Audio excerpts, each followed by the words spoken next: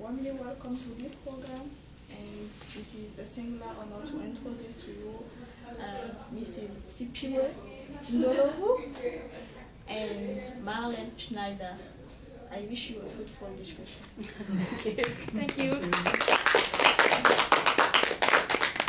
Yeah, welcome everybody. Welcome Siphiwe Ndlovu to this Film Book Festival, and thank you for being here. Thank you all for coming.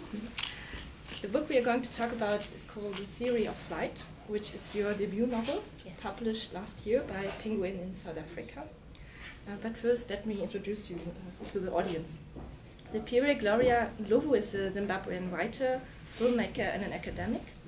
She holds a PhD in modern thinking and literature from Stanford University and a master's degree in African studies and film.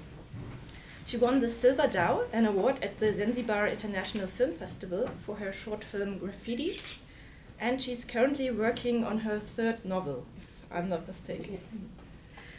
So the novel The Theory of Flight is basically about the life of Jeannie, a girl who grows up on a farm in a South African country after a war for liberation. Jeannie is said to be born as a golden egg. Her father is a freedom fighter. Her mother is a country and western singer who dreams of traveling to Nashville. When Jeannie is a child, her parents go missing, and she believes that they have flown away on a pair of silver wings. And Jeannie believes in that because her father had spent lots of his lifetime trying to build an aeroplane, so that, he says, when independence arrives, people would know they are capable of flight. The story of Jeannie takes the reader through several decades of the country's history, from colonialism to independence to the post-colonial era, and the story also portrays all the people Jeannie encounters: her family, her friends, and the people who live on the farm and the city.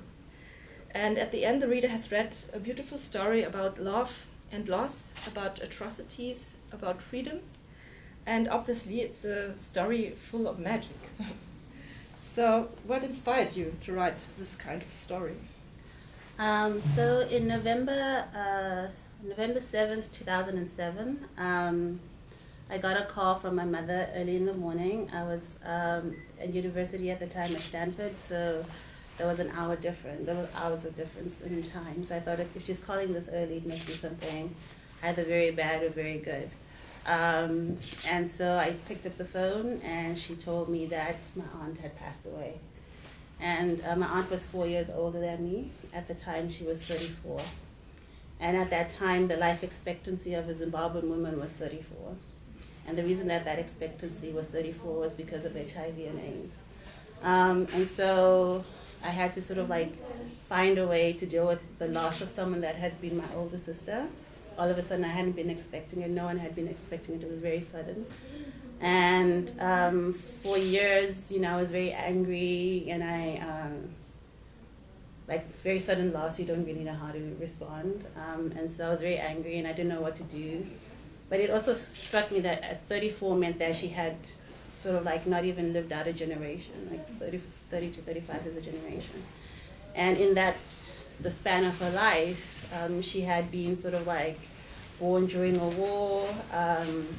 There had been a genocide that happened during her lifetime, and then HIV had claimed her life. And so I thought, this is sort of like within someone's lifespan or within a generation, all these horrible things have happened, and this has happened to us as a people. So how have we sort of like metabolize that and process that as a people, and how can we move on? And so that's how it was came about.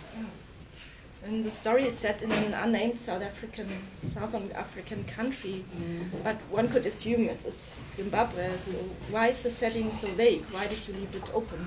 There are many reasons. I think one of the reasons is I don't really name the country, is because at the time that I'm writing about the story, the country is actually going through a transitional period. So it's going from being Rhodesia to Zimbabwe. And so, like, if I say it's Zimbabwe, then that's not true. If I say it's Rhodesia, that's also not true. But also, this is going to be the first of a series of novels that all are set in Zimbabwe. And I don't name it because throughout the country's history, it's had different names and different sort of like political identities. So I think it's good to leave it vague for those practical reasons. but also because I didn't want people to say, you know, that happened in Zimbabwe, and I can distance myself from it, because I think some of the things that happen in the novel can happen anywhere. And the story is sort of like, I don't really believe in universality, but I think it can translate into different contexts. And so that's why I did that. Okay, yeah. I already mentioned in the introduction that you hold a PhD in modern thinking and literature, and you also hold a bachelor in writing and literature and publishing, but your master's you did in film. So why did you switch to film, and why did you go back to literature for your PhD? So, like most of you are very young here, so you won't remember this, but in the 90s, in the late 90s, or mid to late 90s, there was this boom of independent and foreign films that were just amazing. We had Quentin Tarantino, Jim Jarmusch, and they were all making these very amazing, character-driven, multiple character movies with different points of view. And it was just, for someone who liked stories, it just was like a very immediate thing to fall in love with, because you're like, oh my gosh, you can tell stories this way too. And I was at Emerson College, and they had a film program, so I decided to take a screenwriting class just to see, what that would feel like. But it was just sort of like that moment in time where I think independent cinema was just so much in everyone's face that we all felt we could be like writer-directors, and we wanted to be writer-directors. And so we went out and tried to be writer-directors, and then most of us failed at being writer-directors, and so we went back to what we had been doing before.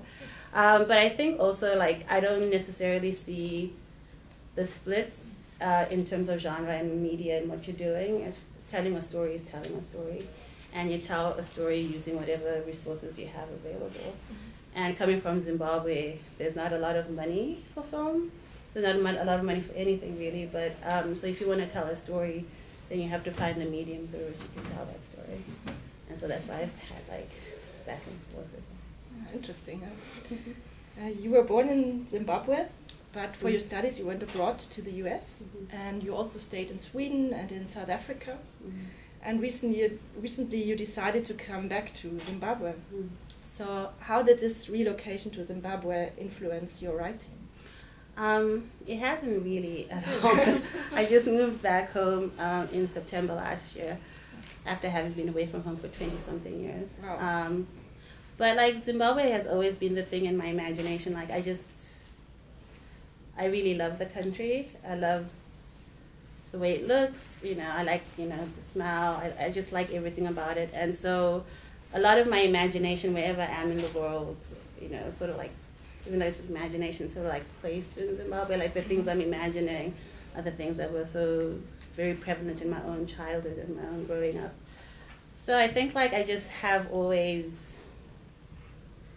wanted to sort of like write from home, because I've never had that opportunity to create from that space. And it's a place that I definitely intellectually and creatively sort of like is very much part of what I do, and it just didn't seem, it started feeling disingenuous to keep doing it from somewhere else. It's like, I'm writing about Zimbabwe, but I'm writing it from here. Like, if I'm in that space, what kind of stories can I tell? And so I got home in September, and in October I started writing my second novel. And in 6 to 8 weeks I'd written the first draft. Now this is amazing, because this novel it took like 10 years to write. Okay, and so it was, I think also just being at home and being in that space made everything so much more immediate for me, and just made that process easy. And I don't know if that second novel is going to be born next year or whenever, but it's the manuscript is there. So I think it definitely has helped. But, okay. Yeah. Good decision, yeah.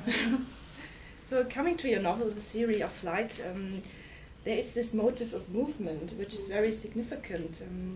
Jeannie's father is fascinated by aeroplanes. Jeannie owns only 3 items. One of it is a suitcase. And then there's all these cars. It's a car where Jeannie and her childhood friend play, and it's cars who kind of invade Jeannie's farm. They bring soldiers, and also after some years the cars take away Jeannie's friend Marcus. So why did you develop this motive of movement? I think I think in many ways I am fascinated by the history of Zimbabwe, and Zimbabwe, besides the violence that I talked about earlier, had a series of shifts, like actual movement shifts. So from people coming in, right? So you have my people who are the Ndebele coming in the 19th century. You have the Europeans coming in also in the 19th century. And then you have sort of like settling and creating that country, but then also beginning to move from the rural to the urban because of work, and then moving, to another country like South Africa also because of work. Mm-hmm. So I think like when we think about family and where it's located, there's always movement in that because we've always been a very sort of like people in transition. And so for me, migration and sort of like the themes of this festival are very much part of, I think, like the Zimbabwean identity. And so when you say Zimbabweans are, it's sort of like you have to have this idea of travel and movement within it, which is also what my PhD was about. Like, how do you then create a sense of belonging when people are always shifting their identities in this way? So yeah. It's an exciting subject, yeah. Also in the introduction, I already mentioned Jeannie's father, Golide Gomede, and his aim to build an aeroplane. And Jeannie's father is almost obsessed by aeroplanes. He builds tiny model aeroplanes as a child.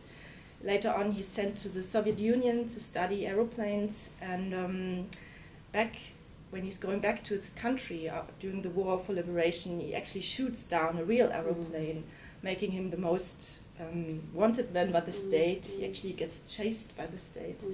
So I was wondering, is there a historical equivalent to this character? How did this character come to you?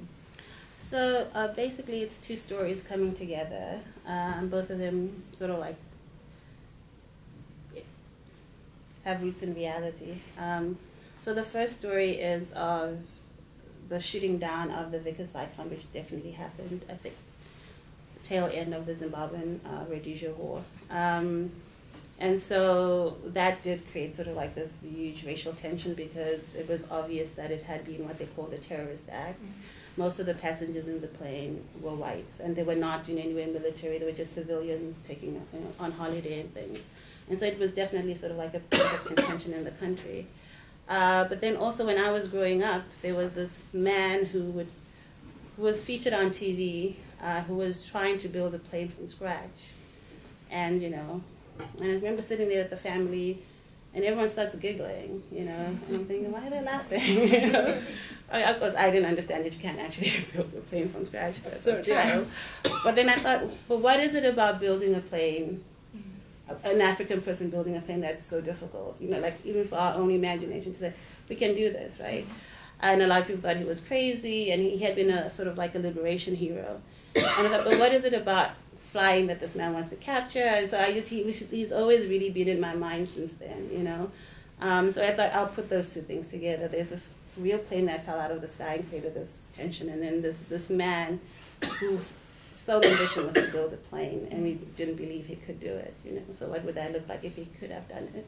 Okay, so you combined the two incidents. Yeah. Okay. And speaking of men, after reading half of the book, I thought, wow, where are the fathers? There's kind of an absence of fathers. Almost every character grows up without the father or is abandoned by its father, and most of the women are single mothers. Would you say this absence of fathers is something typical for society in Southern Africa, or is this something that you constructed for the novel only?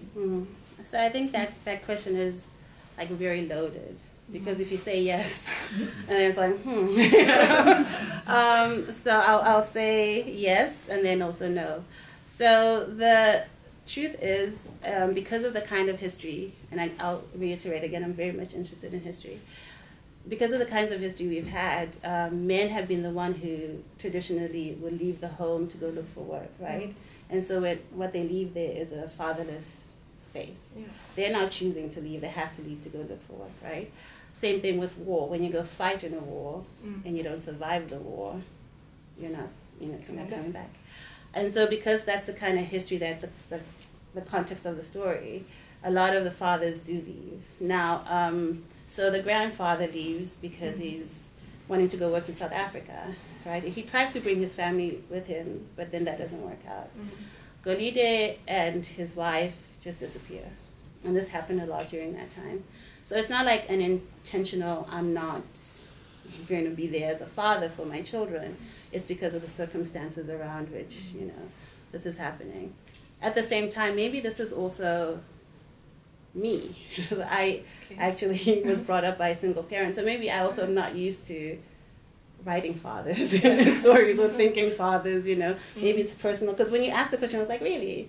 I thought there were fathers everywhere. Then I thought, oh, maybe they're not, you know. So I think maybe that's also just a personal thing. I'm so used to just seeing sort of like a very strong woman raising a child that maybe that's the story that just comes to me. But I think definitely within the Southern African context, there's a lot of history that goes into having those mother-headed households.